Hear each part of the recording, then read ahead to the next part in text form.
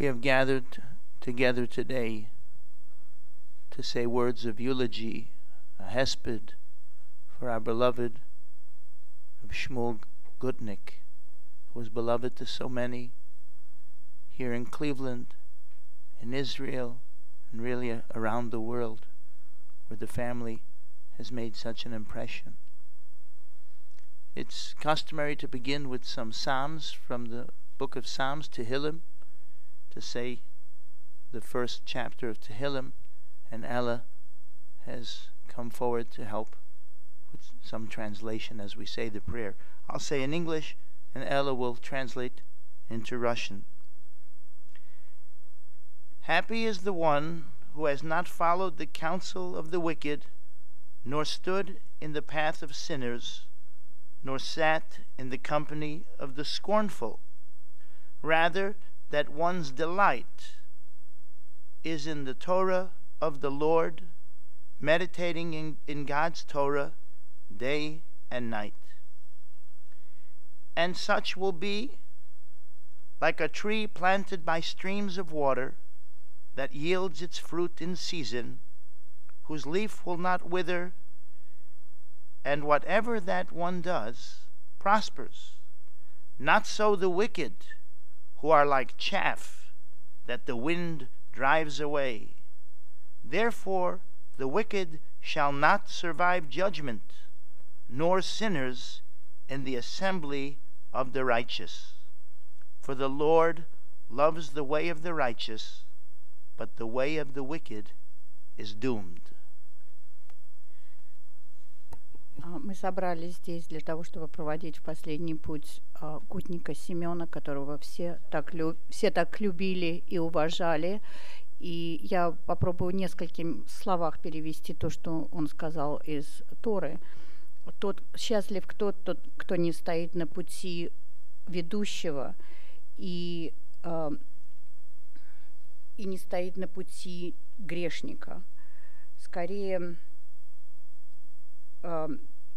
свет Торы и Господа Бога, я не знаю, как правильно сказать, переходит на тех, кто спускает этот свет. I'm sorry. Никто не должен пережить последний день, judgment, последний день, и не грешник. I'm sorry.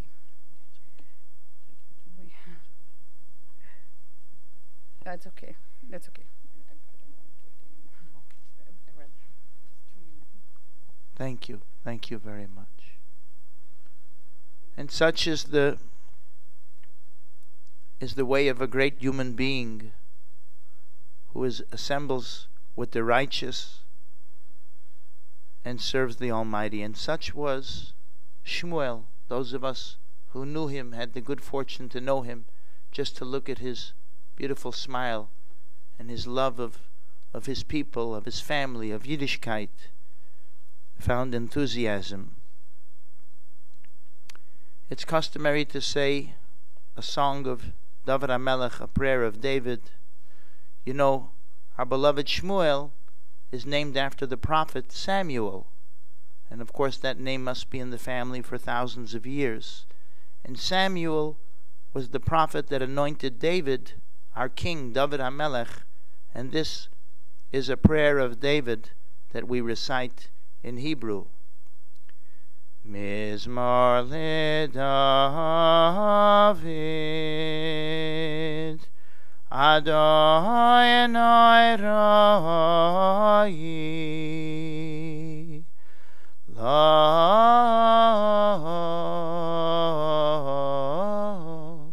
Lo echsor binos deshe Yarbitzeini Amei menuchos Yenaleni Nafshi yishayvev ben chayivim maglei tzedek. Oy, leman shema gam ki elech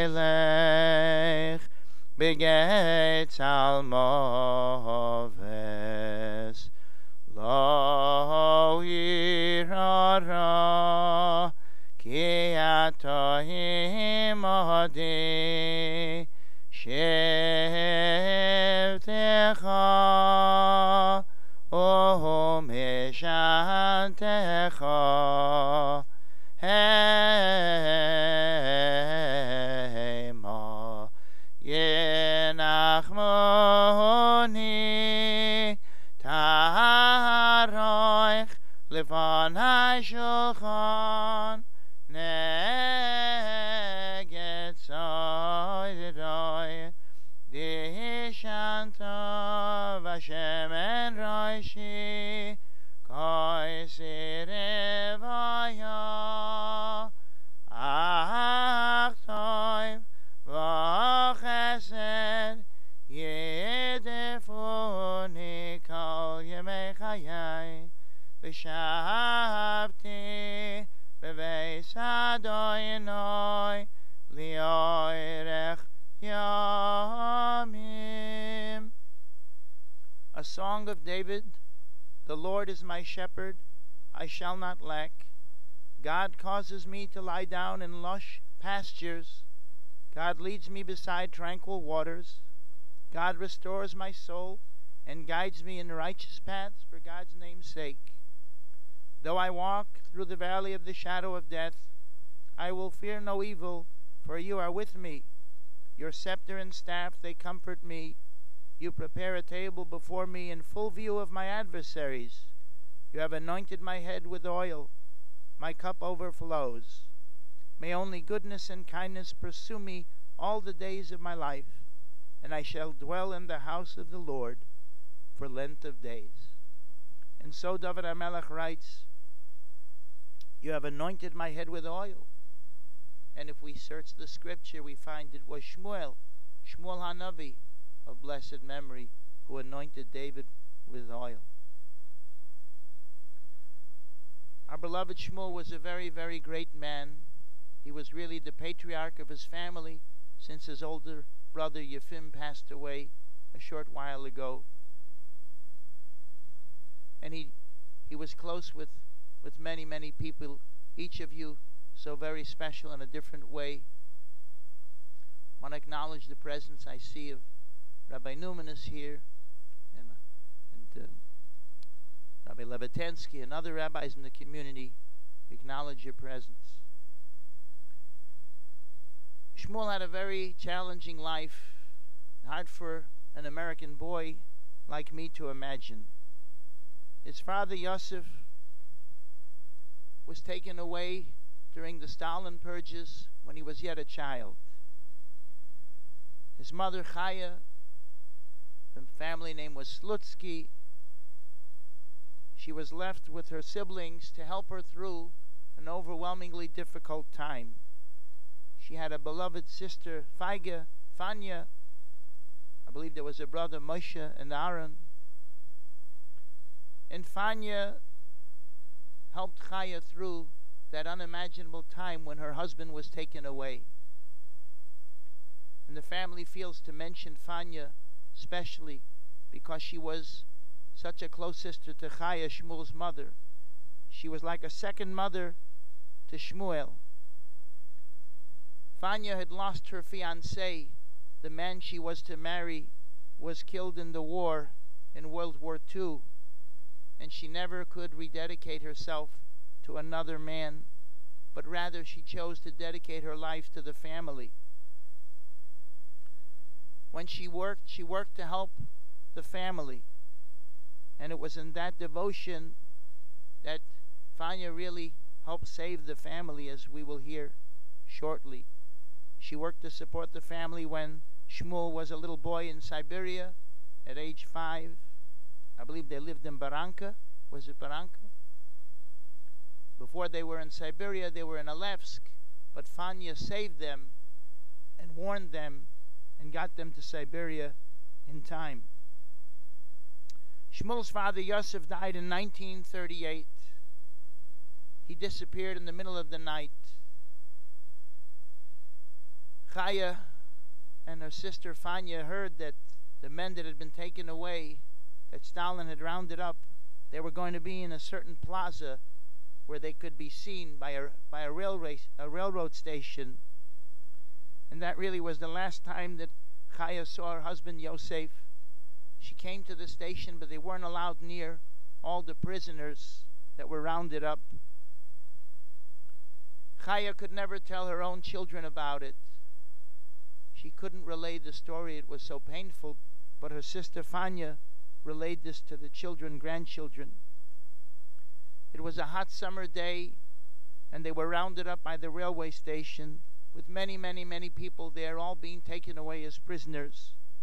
They were not even allowing them to have water, and that was the last time that Chaya saw Shmuel's father, Yosef. And later on, the family received a letter that he had died, which was unfortunately very common in Stalin's government. Fanya moved to Kiev. She moved to Kiev for a job to support the family.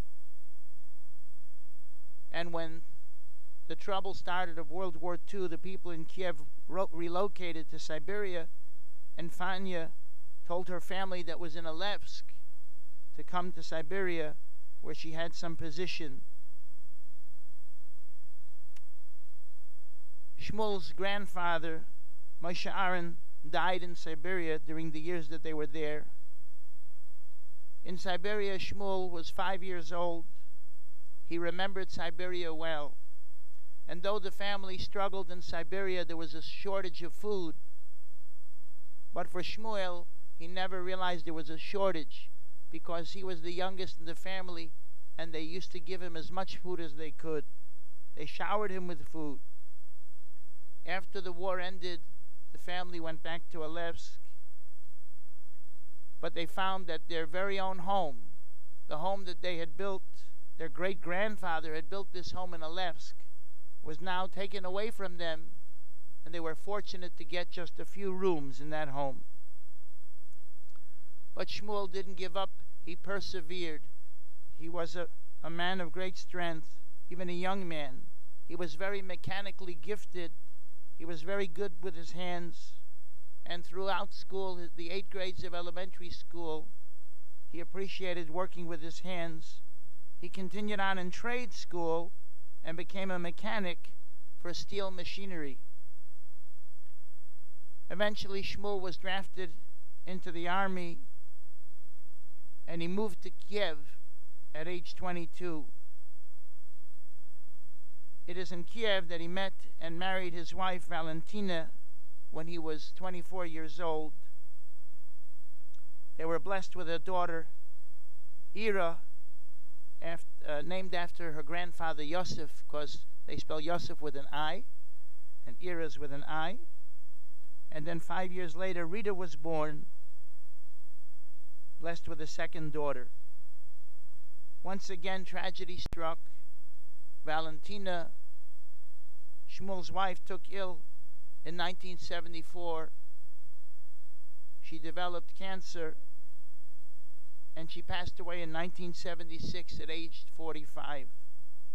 They were very difficult years. Shmuel was a young man.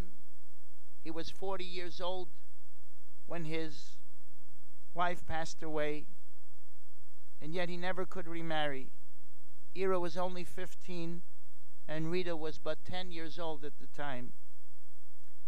It was difficult for them. Their mother struggled through a very challenging illness, an overwhelming illness that took years of toll on her.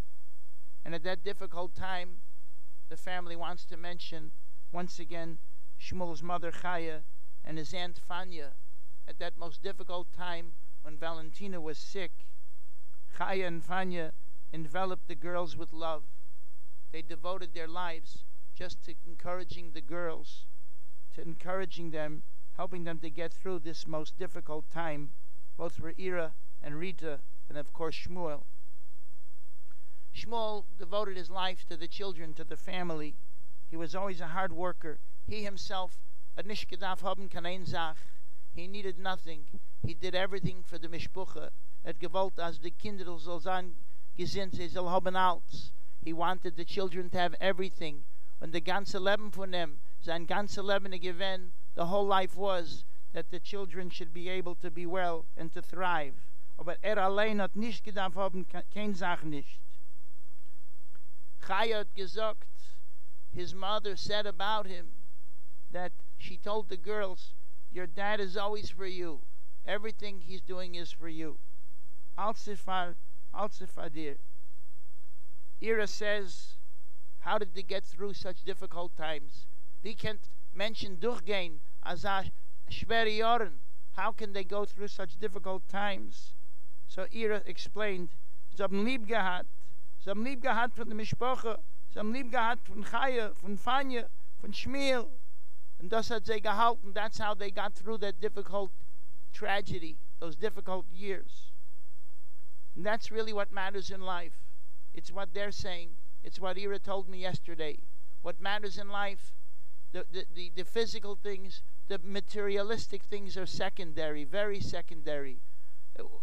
A mensch lebt für ein paar Jahre und nachdem ein Mensch geht weg. We live a little bit time on this world. But what is the essence of life? The essence of life is to emulate our Creator. And how do we emulate our Creator? Unsere Gott gibt life, Gott gibt alles. The Almighty gives everything. And that, in that way, this family, that's how they got through all these difficulties. That's what matters in life, the love and the support. His older brother, Yefim, who was a dear friend of mine, many of you, I'm sure, knew him well. Yefim had married Maya, and Marina was born. But then they left Kiev in 1979. And at that point, Shmuel really, he took charge of Chaya, his mother, Fanya, and Aaron. He was there for them. He wanted to follow in his older brother's footsteps. Yefim always cared for his loved ones, and Shmuel wanted to do the same. And so Shmuel dedicated his life to taking care of Chaya and Fanya and Aaron at that time. Rita married in 1983, and Donna was born in 1988. Her daughter Donna, that's Shmuel's Einikel. Ira was married in 1985 and was blessed with a daughter, Valerie. But they were both married in Kiev. And the family desperately wanted to leave. They wanted to leave Russia. There was so much anti-Semitism, so much hatred. But Shmuel would not abandon his mother. He wouldn't leave Chaya, he wouldn't leave Fanya. So he had a plan. The authorities in Russia would permit a family to leave if they're connecting with family that already left. So if you have a brother that left, then you can get papers. They started to become stricter about who they allowed to leave. And they said, we'll give you permission to go if you want to reconnect with family. So Shmuel said, Ich hab a brider in America, Yefim, so I'm going to apply for papers and to go be with my brother. And we'll all say we want to reconnect with the family. And they'll issue the permission, and I'll drop out the last minute, because I'm really not going to leave my mother, Chaya, or my aunt, Fanya. I'm not going to leave them. I'll drop out, but by then you'll have the permission. The family will go, and I'll stay here. That was his plan. He wanted to care for his mother and his aunt. And so the sisters all began gathering documents. One day, Chaya called a family member together. Ira, did Chaya call you to speak to you? It was Ira. Chaya was 84 years old, and she was a woman already of 84 years, as I say. She had had 2 strokes by then. And she said, I know that the best thing for the family is to leave here. And of course, for me, an older woman, it would be very hard to leave, but the family must go. And Ira was crying as she told me this over. The family must go, and despite my ill health, and despite my sister's also was 74, I think, her sister, Fanya, we're going to go with you to America. This was the sacrifice of Chaya and Fanya because they wanted Shmuel and the family to leave.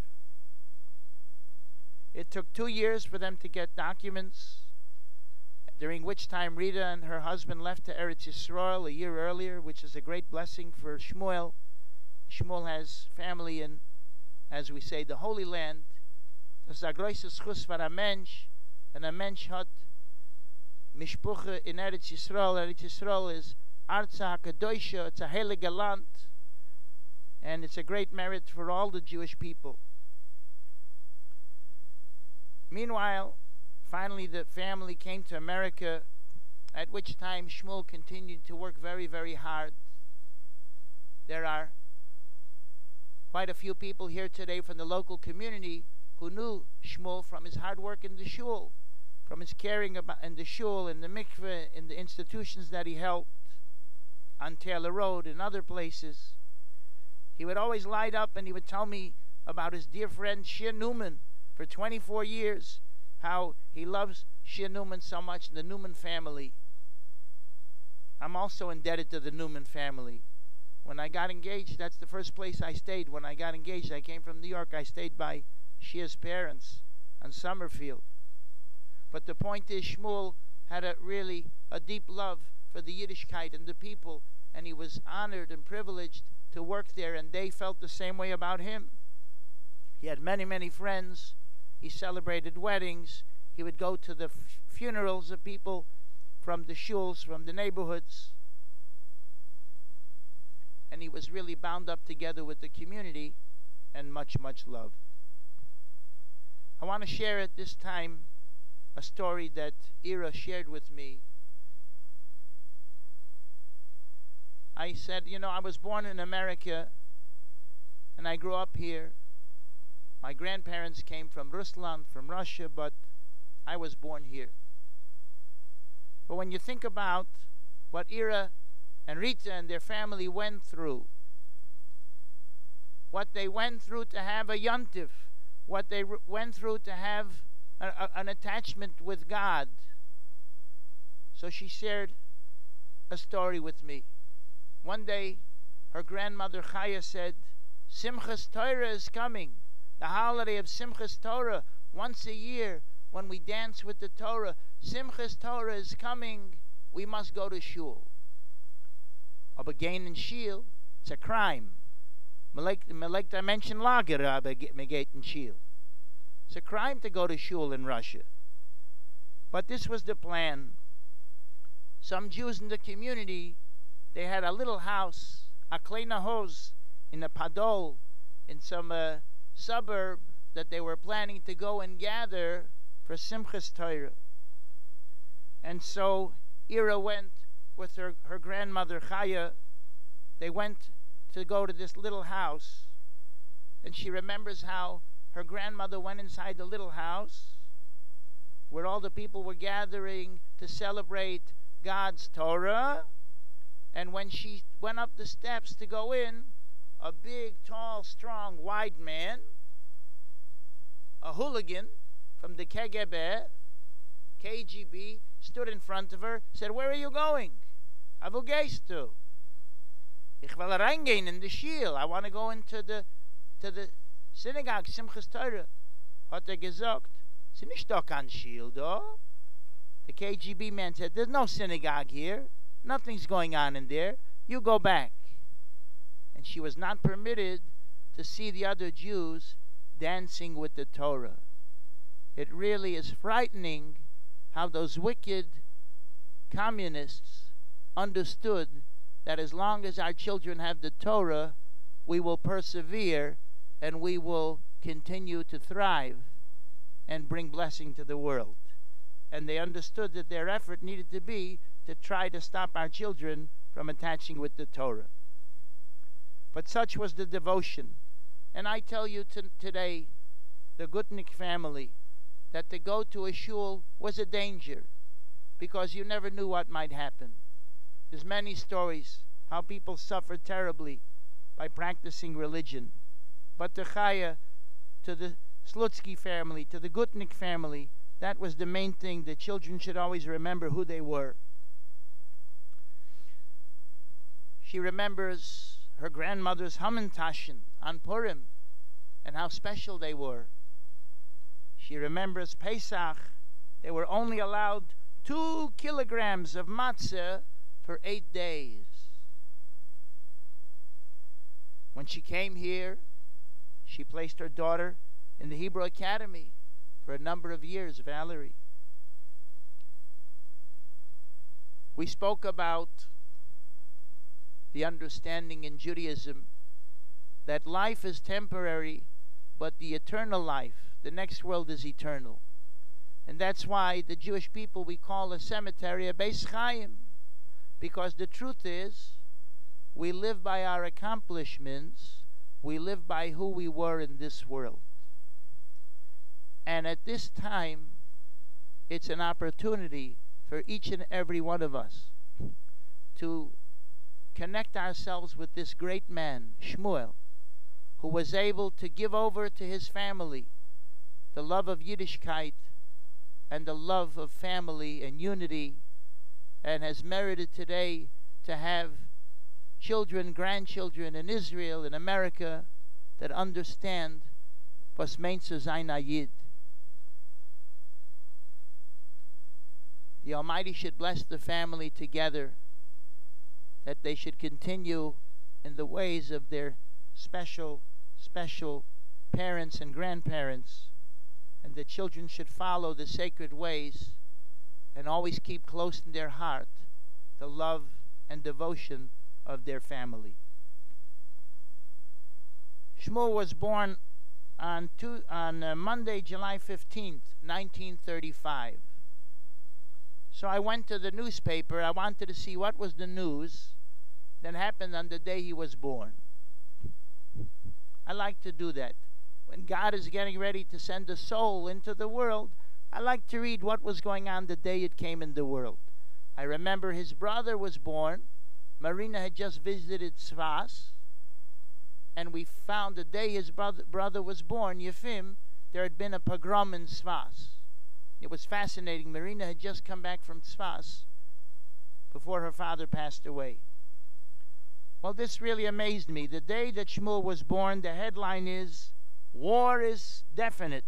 War for sure. There's definitely going to be a war." This is 1935. They said Italy is holding out and the British are arming. And in the sub-headline, "Berlin riot, mob sings as it beats up Jews." That's what was going on the day our beloved Shmuel was born. That's what the world was like. And here came this man into all of this darkness and confusion and evil, and he was able to carry the candle of light, the Or Yosef. He was able to carry the light of his father Yosef and all of Judaism and pass it on to the next generation, to his children. I want to make sure we mention all the grandchildren. We said Valerie and your daughter, we said Dana, right? And also Or Yosef. I met Or Yosef, right? You should have a lot of nachas from all the children. They should live up to the great mandate that they have to live up to a Zeta like this. At this time, I would ask if anyone from the family would like to say a few words. We would be honored.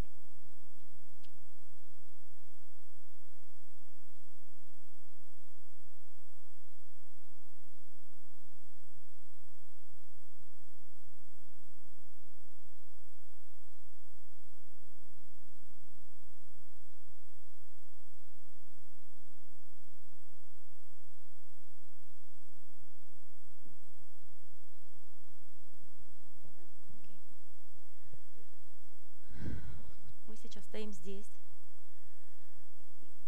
и я не понимаю, и не осознаю, что это случилось, потому что еще 2 недели назад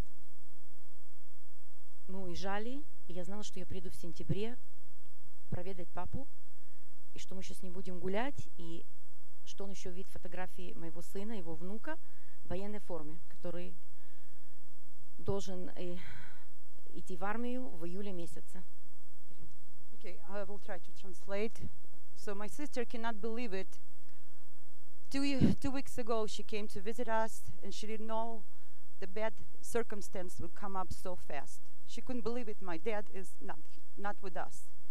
And she was believing, like, Dad was so proud of his grandson, and he will see his picture wearing the uniform when he's supposed to go to the Israeli army. And our boy is very proud to be part of it, very proud to be Israeli citizen. Папа был счастлив, что он увидел мою дочь, что она вышла замуж, и он был у нас еще 2 года назад.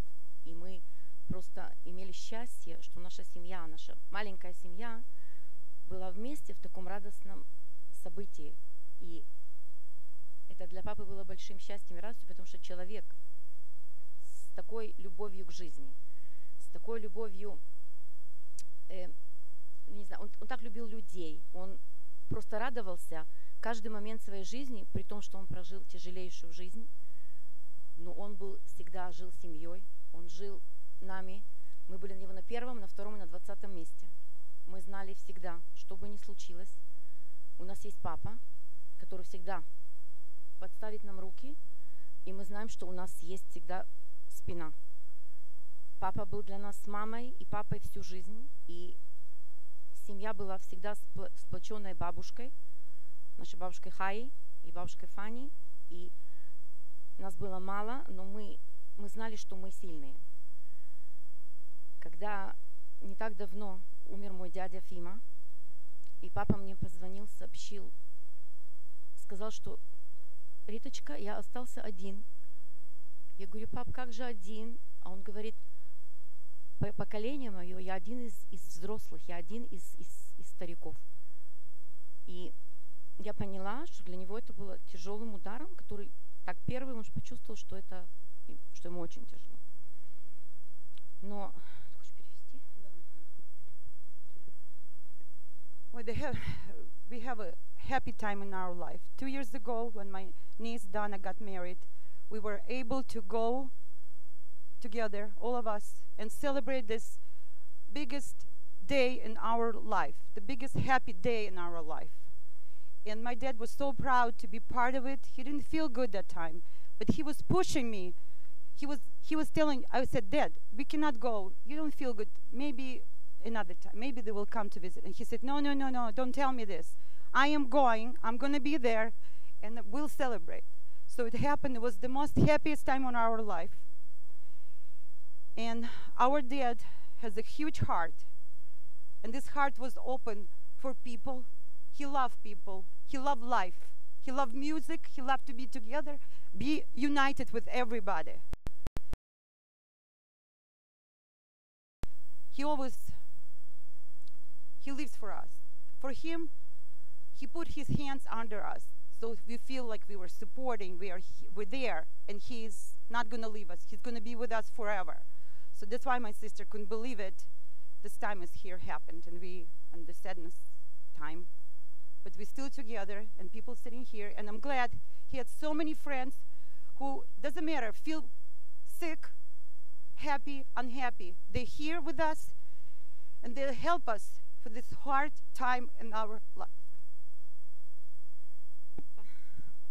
Папча дорогой, я хочу просто сказать, что мы счастливы тем, что...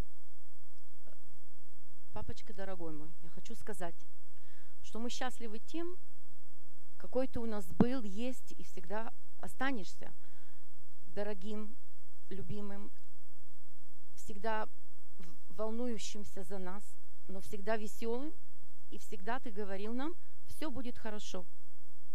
На любой вопрос, папа, как ты, все будет хорошо, что у вас? Это так отвечался по телефону.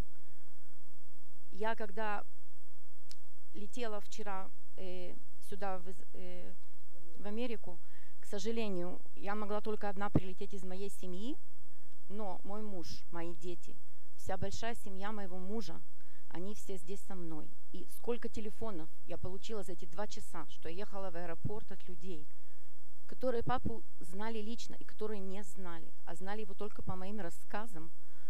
Я получила такие теплые слова, и столько, папа, они тебе сказали, и с такой любовью, что они все здесь со мной. Это целый огромный самолет, который прилетел со мной сюда. Папча, я хочу, чтобы ты продолжай оберегать нас оттуда сверху. Мы будем жить так, как ты хотел, веселиться и радоваться, потому что сегодня мы вспоминали о тебе, и мы просто вспоминали все смешные, веселые истории, что даже нельзя вспомнить тебя грустным. И я хочу сказать, что мы будем жить и стараться, и продолжать твою жизнь, чтобы нас видел сверху и радовался за нас, и чтобы ты видел, что у нас будут успехи, которые ты нам желал, чтобы наши дети были здоровы, чтобы у нас появились внуки, твои правнуки, и чтобы ты оберегал нас. И אבא תשמור עלינו משמיים, ואתה תהיה המלאך שלנו, просто ты наш ангел. Все.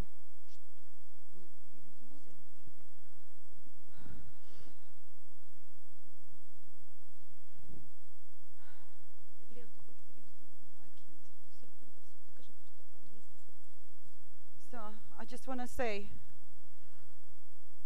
we feel so loved and so supported. And my sister came by herself from Israel. Her family could not come with her for certain, but so many best wishes, so many blessings. For those 2 hours she was getting to airport and waiting for her flight was sending for the people who didn't even know my dad, but they heard from our stories. They heard from my sister's stories, and she said, "We know, Daddy, you're still here.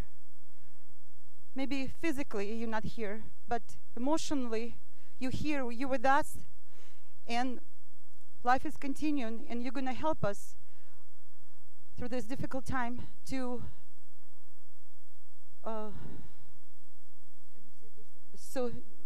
I'm sorry.